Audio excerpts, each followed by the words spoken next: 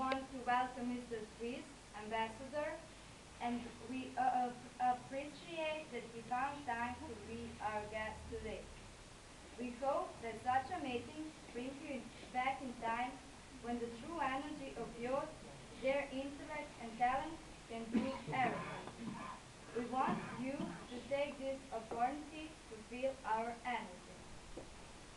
Our school was named after Prince Lazar, and the name obliges us to justify sanctity of his name.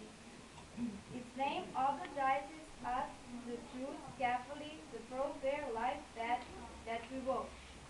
In this path of life, we are expected to be faster, more responsible, and highly ethical. There are things that we couldn't be prepared for, meeting with people and events that we couldn't learn from books.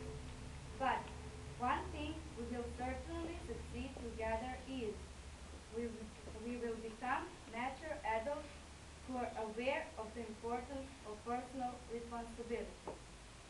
We lack thought to travel freely, but we will not forget the foundation that gave us base to be ourselves. Thank you very much for being here today, because you have become a part of our growing up.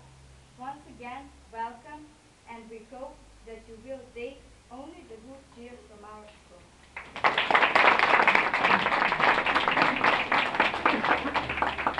Egregi signori, cari ospiti e amici della nostra scuola, cari alunni e insegnanti, vorremmo dirvi benvenuti nella nostra scuola.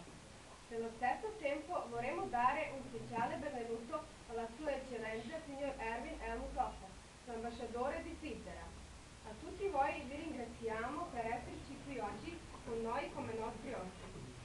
Speriamo che questi incontri ritornino al periodo quando la giovanezza, energia e intelletto possono fare tutto quello che vogliamo.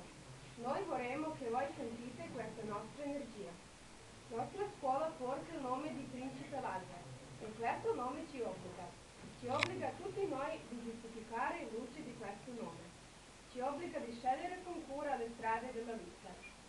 Ci sono le cose per quali non siamo pronti, incontri con le persone di cui non sappiamo molto, ma una cosa possiamo e dobbiamo fare tutti insieme sicuramente. Diventeremo adulti, bravi uomini e donne.